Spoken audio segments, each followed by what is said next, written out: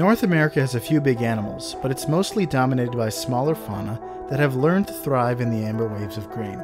However, America was once a continent like Africa, home to great beasts that made the bison look like a mid-sized megafauna. It also used to have predators like lions, hyenas, and cheetahs. But there's one relic of epochs long gone that still follows the old ways of the Pleistocene era. The pronghorn may be a product of its time, but sometimes good old-fashioned lessons still hold up in life, death, and taxonomy.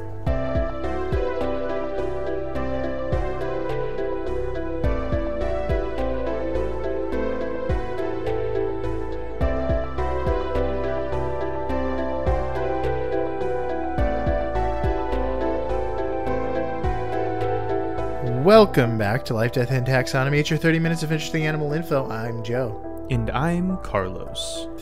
Thank you to Cassie for the creation of our theme song. To hear more of Cassie's music, please search Cassie Michelle on YouTube. And thank you to Brian for the creation of this episode's artwork. To check that out, you can see it. You can follow us on Facebook or Twitter at LD Taxonomy, or visit us at ldtaxonomy.com. And today we're talking about one of the fastest ungulates west of the Mississippi. But more on that later. I don't know why I gave it so many qualifiers. It's the fastest ungulate. It's the fastest animal in North America. That's the that's a superlative. That's in its high school yearbook. It was most likely to be fastest.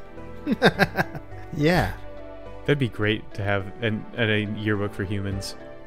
This is most likely to succeed, and this is Tim. He's most likely to be fastest. All yearbooks are yearbooks for humans. I have nothing to say to that. I guess you could have a yearbook for your dog's obedience school, so they can remember all the friends they made along the way. Hags. Yeah. We're talking about the pronghorn. The pronghorn antelope. The second horn-based animal that you have done in the last couple of episodes. Horn-based North American mammal. Ungulate. Yeah. Going even deeper. But yeah, it's called the pronghorn, but it's also called colloquially the American antelope, the prongbuck, or the prairie antelope. This must be the antelope that they mention in the Home on the Range. Yes. Because we mentioned this when we did the buffalo episode a couple years ago now. That there are neither buffalo or antelope in North America at all. There's bison, and then there's pronghorns. But I don't think during Home on the Range times, whenever that was, 1810 times, that anybody knew that. Yeah, they probably called them both bison and buffalo. They can be forgiven. But the pronghorns are often called the pronghorn antelope. Right. Yes, but the reality is that they are not antelopes. But we'll get into that with the taxonomy. So we're gonna call it here the dashing deerish thing, and Andy the antelope, because it's not an antelope. But as I alluded to earlier, it's time to taxonomize this. It's in a kingdom you know, love, and are in, and that kingdom is the one and only Animalia. That's not going to change. The phylum is Chordata. That changes occasionally. The class is Mammalia. That changes more often. And the order is Artiodactyla, which is even-toed ungulates. Lots of animals fall into this category. The superfamily is Giraffoideae. So this means that rather than being related, this is where they branch off from being related to antelopes, because instead they're more related to giraffes and the okapi, which both animals we have done in the past. And the family, and so from here on out, the pronghorn is kind of in a class of its own. There aren't very many other members of the family, subfamily, genus, and obviously it's the only one of the species. So the family is Antilocapridae, looks like it means anti-goat, not a goat. Antilocapridae. The subfamily is Antilocaprinae with a big N instead of a D. The genus is Antilocaprini. And the species is Americana. Antilocaprini sounds like a delicious Starbucks beverage. And especially when you put Americana on it, it just sounds perfect. Or a type of pasta. So, Antilocaprini Americana. Yeah, that's definitely like a traditional Italian dish that has been Americanized at Olive Garden. Yes. We basically, by Americanized, I mean like added a lot of salt. So yes, and cheese. Antilocaprini Americana. Oh, so good. Salt and cheese. Two staples of my diet. Aren't you playing through that game? So you do have to, yeah, I'm playing through Salt and Cheese. It's Salt and Sanctuary, but you do have to cheese a lot of bosses, so I do end up being like Salt and Cheese. Just stand in the back of the room and shoot them with arrows instead of actually fighting, because it's a very hard game and it makes me scared. Since we're in the business of naming things, it's time for my favorite part of the show, Critter Groups. The part of the show where I ask you, Joe, a question, and that question is the same every time. What is the name of the group of this animal? What is the term of venery for this animal? Or what is the collective noun? It's all the same. If you saw a group of pronghorns, would you call it, Joe? A band of pronghorns. B, a drove of pronghorns. C, a brilliance of pronghorns. Or D, a run of pronghorns. I think I'm going to go with drove. Seems like a good, hearty, Western plains word. Final answer. Final answer. Incorrect. The answer was band. Okay. Also, yeah, I almost put rut here, but I think that would have been too on the nose. Yeah, band. It's a band of pronghorns. And we'll talk about how they form up into bands in a little bit. By the way, the pronghorn was first officially described and taxonomized by Lewis and Clark. Makes sense. They were the first naturalists to make their way west on a scientific expedition. There you go. Interesting. From America, from the colonies. There's so many qualifiers here. But anyway, yes, they made their way west and noticed that there were these antelope things, and they called them pronghorns. Also, as an aside, I found out that antelope is what's called a wastebasket taxon, which is just it's how they classify animals that don't fall into any other category.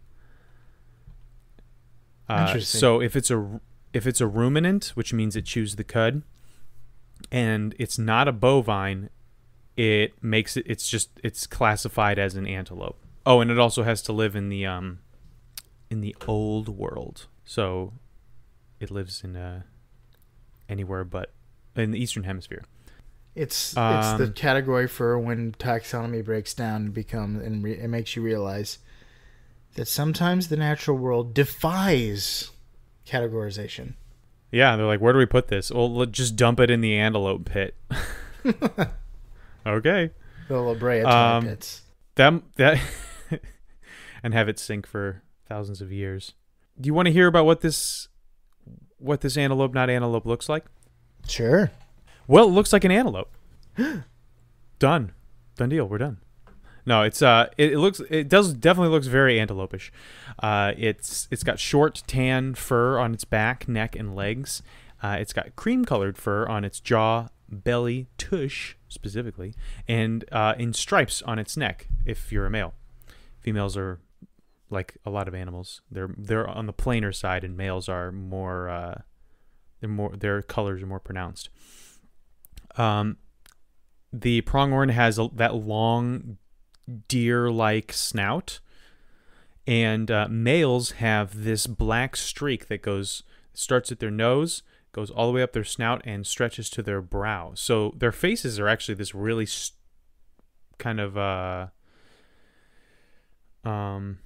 stark, I think is the word. Like a stark mottled mix of browns, whites, and blacks, which gives them a very distinct. Distinct is the word, not stark. So it makes them look really cool, actually. Males also have 2 dark gray or black horns that are actually thick, flat bones sticking out of their head.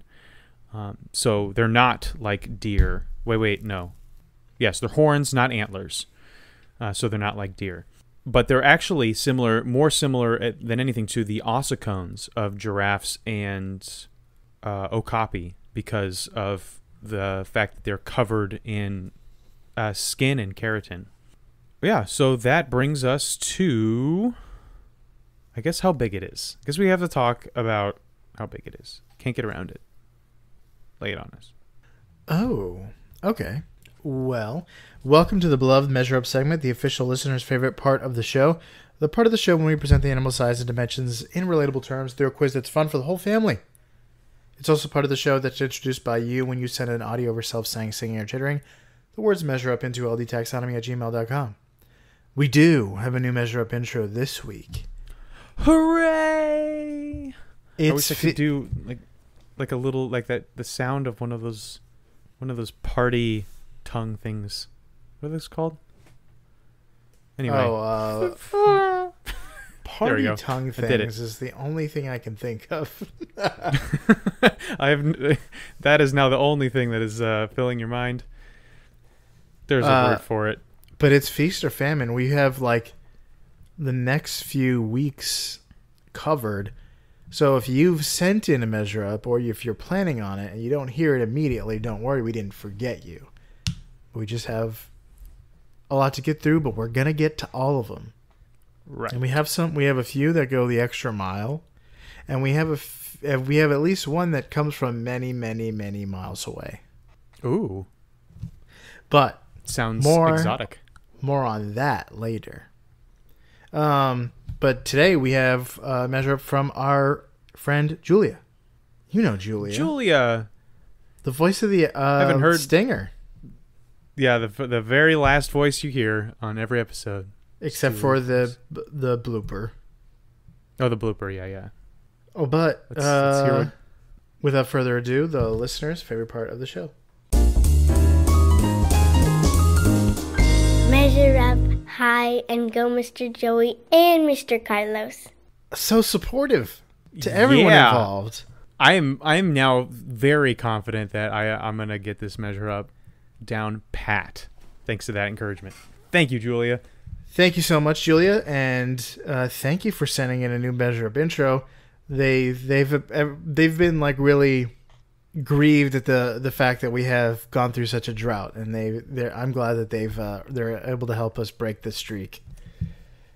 Well, the squeaky wheel gets the grease. We have been complaining about it every episode, so finally true. We got some people to. What are we? The persistent woman? What?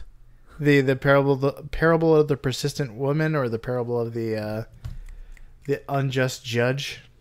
It's another like squeaky wheel gets the grease kind of thing. Okay. There's lots of parables. There are. It's not ringing a bell. There's more than a pair of parables. Let's talk about male length. The pronghorn male is between 1.3 and 1.5 meters, or 4 feet and 3 inches, or 4 to 4 feet and 11 inches. We're going by the upper end of average. So how many pronghorns go into the height of the Monk's Mound in Cahokia in modern-day Illinois? Cahokia? Yeah. That's fun to say. Here's a hint. Cahokia was a large pre-Columbian urban center in the Mississippian culture, which was home to around 18,000 people at its peak in 11 AD. It's thought to have been some sort of religious center. And the city has several man-made earthen mounds which supported multi-story buildings, the largest of which is Monk's Mound. But it challenges the idea of like the small tribes of North America pre-Columbian exchange, because it was like this huge city. Yeah, how many people did you say? 18,000, and it was like 6 square miles, so it's like a pretty large settlement. But there were a lot of individual tribes, but I guess they changed. Yeah, over so apparently I was trying centuries. to read about whatever this Mississippian culture is. Basically a collection of tribes around the Mississippi River that shared a culture and language and stuff like that. But it's the biggest. It was the biggest pre-Columbian city north of the giant, Mexican cities. The Incans and the Mayans, And the Aztecs. Huh. That is very specific. The largest pre-Columbian city north of the Mexico. But interesting. I'll have to look that up. That was about the time that Leif Erikson showed up to North America. I don't think he went that far west, but and he was like really far north, too. Yeah, probably didn't encounter this group of 18,000 people. That's not actually a ton of people compared to the Incan and Mayan civilizations, but still. All right, so I'm gonna say I'm picturing like Newgrange when it comes to like a mound made by people thousands of years ago, and that's pretty big. That was like it's on a hill, so it's kind of tough to say like how tall it is. Well, a mound is essentially a man-made hill. Right, but Newgrange is a hill on top of an existing hill. Let's say 200 feet. 200 feet. And this is about 5 feet. So 40. 40 pronghorns? 40 pronghorns. Final answer? Yep. The correct answer is about 20 pronghorns. The mound is 100 feet or 30 meters. Julia, your encouragement. Give me strength. Wow, I was initially gonna go with 100, and I was like, that seems large to me, but that's probably like pitiful for a hill. I mean, it's probably pretty good for like you moved dirt to be 100 feet tall, That's true. Without a caterpillar, like, or even cattle, or even like any beasts of burden. In fact, it's quite amazing if you think about it. They might have domesticated the pronghorn and the grizzly bear. Let's talk male weight. They're between 40 and 65 kilograms, or 88 to 143 pounds.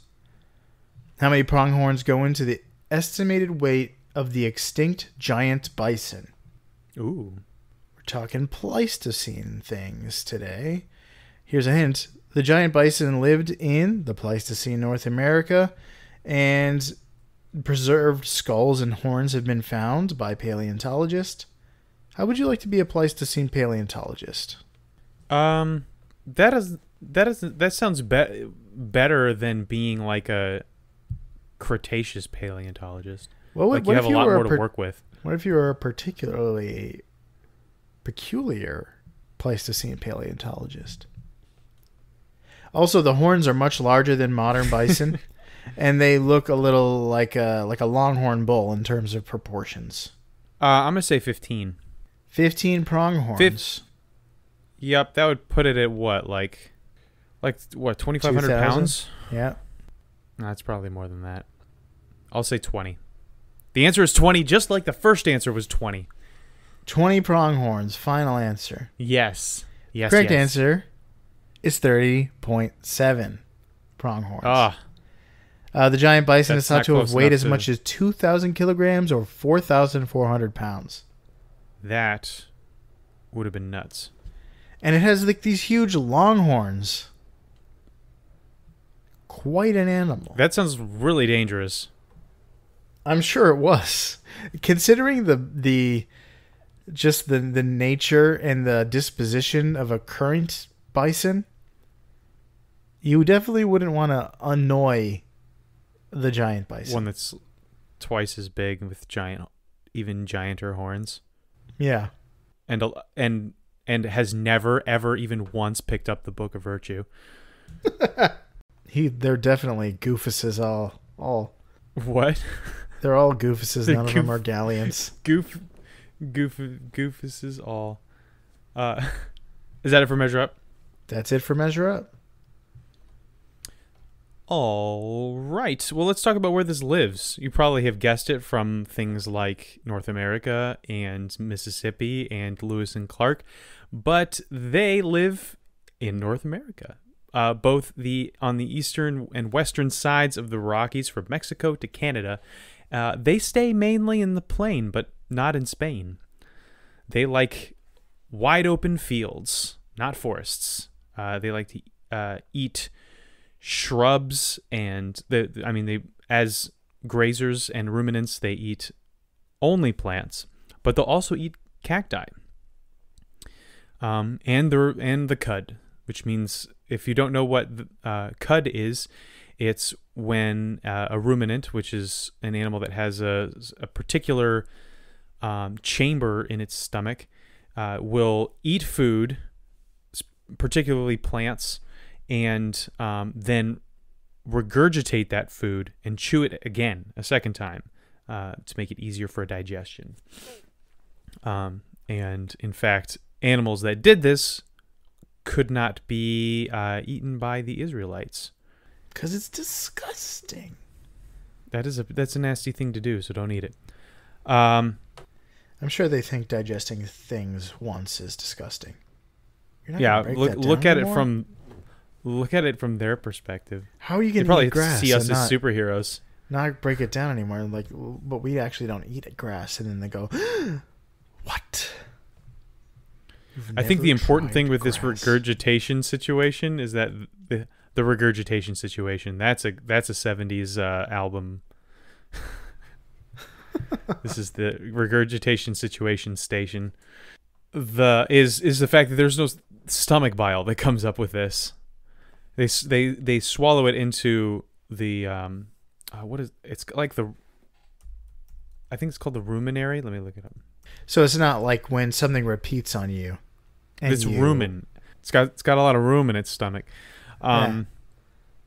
So this is a special chamber where it's not being currently digested. It goes in there, and then they regurgitate it up and chew it again, and then it gets digested later. It would be not great for it if it actually threw it up with stomach bile and all.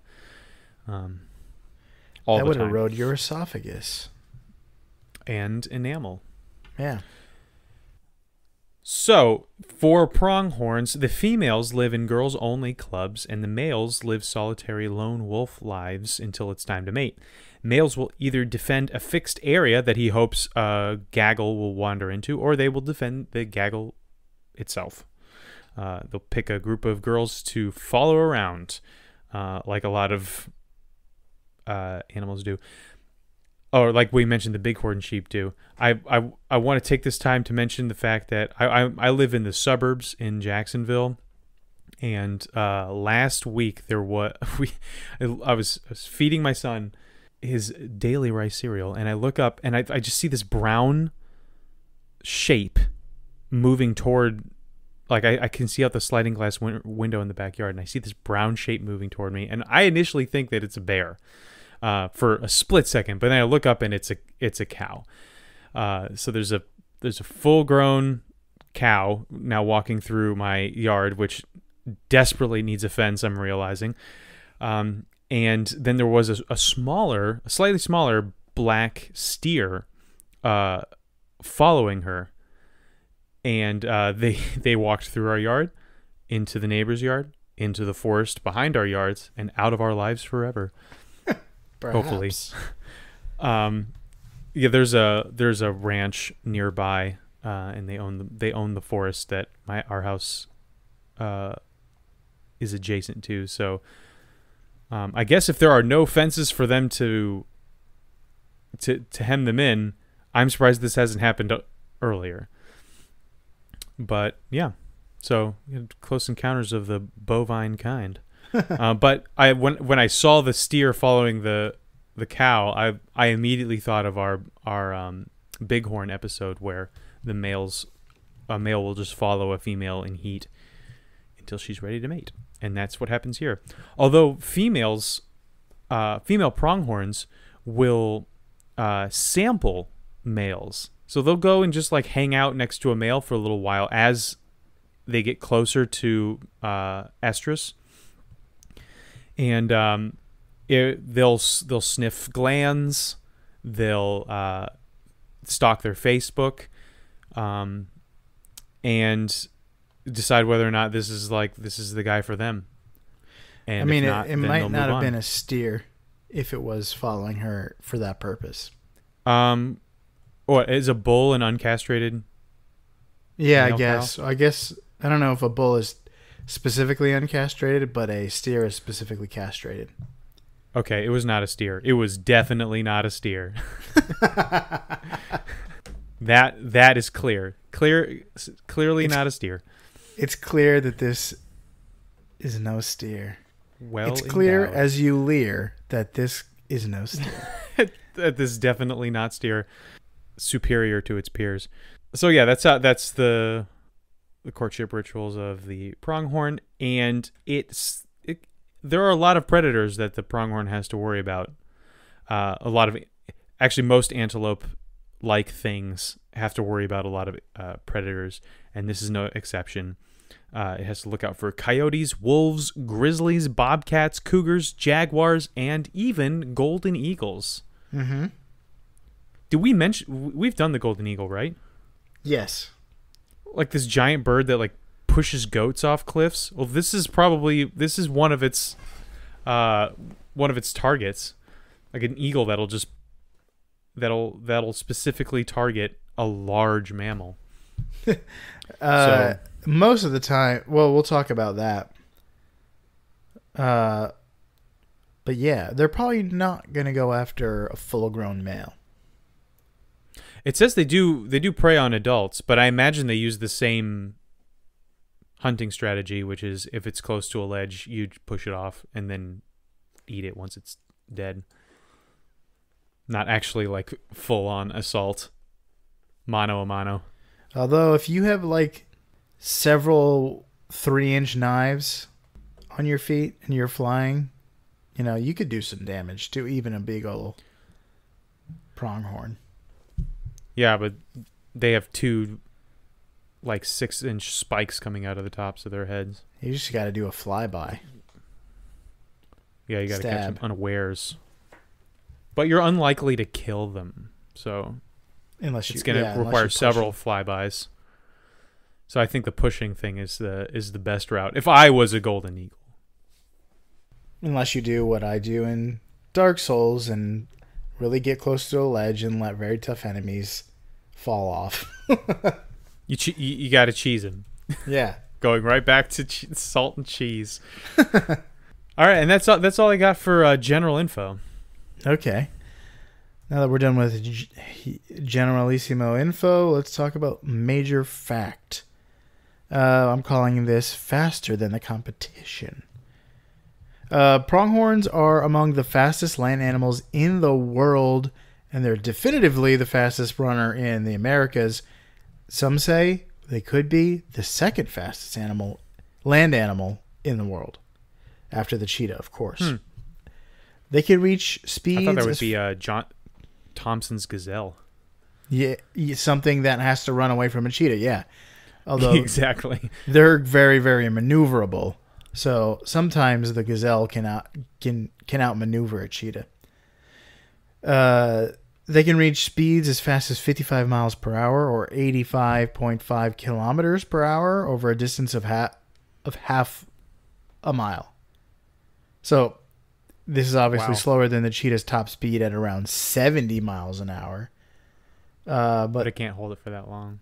But pronghorns are faster than cheetahs over long distances, yeah. So while a cheetah and other high-performance runners exhaust themselves very quickly at those high speeds, the pronghorn can maintain high speeds for longer. So, for example, they can run 42 miles an hour for a whole mile and 35 miles per hour for 4 miles. Yeah. All they need to do is just not die in a few seconds, and they're good. Yeah. So their speeds make them untouchable to typical predators that try to chase them down in North America. Even wolves that hunt by dogging a single individual for miles can be left in the dust by a pronghorn. And I'm reading White Fang now, and the opening to that book is kind of like this horrifying thing where two men are being like dogged by wolves, where like a bunch of them, like they're like being surrounded by wolves, and the wolves just kind of waiting for them to drop their guard. And what they'll do, dogs like, well, even on the chase, wolves will, I think we've talked about this before, they'll have runners up front keeping pace with the animal they're chasing, and then wolves taking a break by jogging in the back. So you have this long line of wolves, so you never lose the prey, but you also maintain strength. And then once the animal stands its ground, you have some of the wolves like not letting the animal sleep, and the other ones are taking a nap. So like eventually you wear that down the much larger animals if you have a pack of wolves. But the I think we pronghorn did that just, when we were talking about that one. What's the small like dog, African dog that can take down like massive prey? Yeah, you know what those are called? African wild dogs. Is it? Did we do that? I don't remember if we did them. They're very interesting. I think I'm we pretty did. sure we covered that. Or did we just talk about it when we talked about hyenas and stuff? No, I'm pretty sure we. Yeah, I think we did because they are like we talked about how they have the highest hunting success rate. Oh, it's the dole or whatever. Oh yeah, that's DHOLE. the Indian wild I forgot dog. how we pronounced it. Yeah, that's what it was. But it was taking down like much bigger prey. Yeah, the dole. Yeah. And it would do this, what you were talking about, where it would have runners and allow the others to rest and stuff. But even with that tactic, which is really successful a lot of the time, the pronghorn just leaves him in the dust. I'm gonna run at car speed for 4 miles. Like, what are you gonna do about it? So over the hills and far away. Other predators like eagles can pick off small pronghorns and even, I guess, like adult ones with air superiority. So it takes flight to be able to catch these guys. But the animal with the most success in preying on pronghorns is the coyote. So the tactic that wins against pronghorns is ambush on migratory routes. So coyotes use stealth to pick off pronghorn fawns. But some evidence suggests that pronghorn fawns have a higher survival rate in wolf territories because wolves are extremely hostile to coyotes in their territories. So because I haven't read exactly why. They just kind of just discovered that, like, for some reason pronghorn fawns do better if there's wolves around. And the only thing I could think of with my non-expert brain is that wolves use tactics that are really ineffective against pronghorns. So wolves don't, unless they're desperate, don't go after pronghorns that much, but they also drive off coyotes, which do have success with pronghorns. So, I mean, maybe that's why. Yeah, it's kind of like the devil you know. It's like, hey, let's go hang out with the wolves because the coyotes are the worst. And wolves we can outrun. My enemy and is see my coming. friend. Yeah. But why? I'm surprised that grizzlies can ever catch them. They run pretty fast though, but in really short spurts. So I think that what I saw was like they get caught on migratory paths a lot. So like when there'll be like a line of a lot of them that something will just jump out of the bushes and take something down. Grizzlies aren't ambush hunters, and I'm surprised grizzlies are on this list actually. And they also, so like I saw, and they also get targeted directly during or after birthing. So after birthing, adult mothers will get taken because she's recovering. She's not as fast. Yeah, that makes sense. So like makes sense for most animals. These predators are like going after the pronghorns in vulnerable situations. But why are pronghorns so fast compared to the predators in their environment? So if you look at a pronghorn, it seems like it would fit better in Africa. It looks like its cousin, the antelopes kind of looks like Thompson's gazelle, maybe a little thicker version.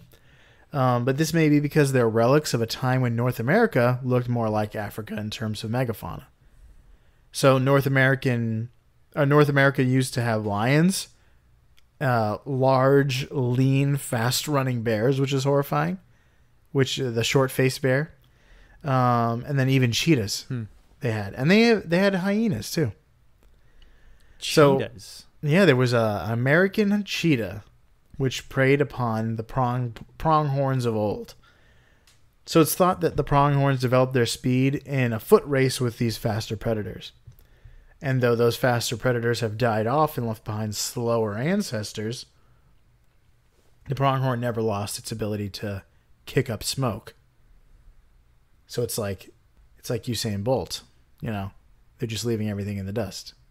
It's interesting. You'd think that with the adaptation, while there's like a super fast predator, only the fastest would survive and make the entire species like super fast. But then once that was gone and they didn't need to be fast, then you would get this much wider spectrum of speeds that would allow you to survive. It would slow down. Maybe they used to be faster.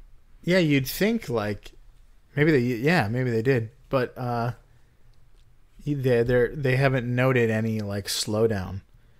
I don't know. Maybe it's the fact that like in the like 150 years we've been documenting them. I mean, what a bear can reach like 30 miles an hour, right? In a dead sprint. Yeah, not for very long though. No. And they're a lot more opportunistic than people tend to think. They're not like, they don't do a whole lot of active predation. Yeah. They like to eat berries until the salmon come. I was reading that like a lot of black bear kills are opportunistic on pronghorns. Like they'll just come across a mother that's birthing and like, oh, snack. Yeah, I can't see them hunting them due to like the way they eat. And I definitely can't see it being successful unless there was some sort of situation like that. But also black bears can find you 2 miles away with their nose.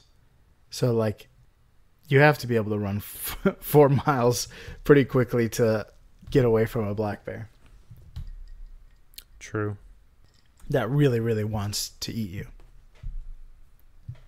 But that's all I got. All right. I had no idea that this was so fast. I also didn't know that there were cheetahs in North America. And like woolly rhinos. Back in the day. Oh, I did. We used to have all the coolest animals. So did Australia. Australia had super sloths. So did we. Oh, did we? And by we, I mean the continent, which I have no ownership over. Yeah, it's us, North America. Like my ancestors were not even on this continent like 5 generations ago, so I think mine may have been. Anyway. Yeah, so that was the pronghorn. The definitely not an antelope. No, definitely not an antelope. So for you out there in Podcastia, stay mainly in the plain, chew the cud, and feel the need for speed, like the pronghorn here in Life, Death, and Taxonomy.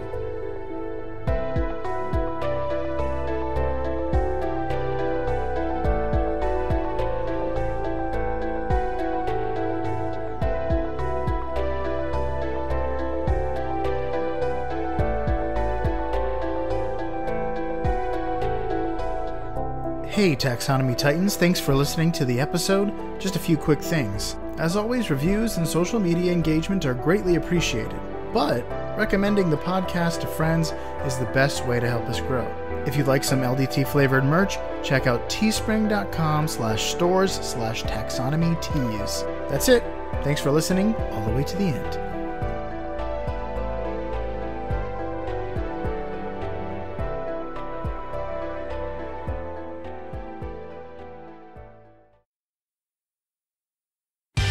Life, Death, and Taxonomy is my favorite in the world podcast.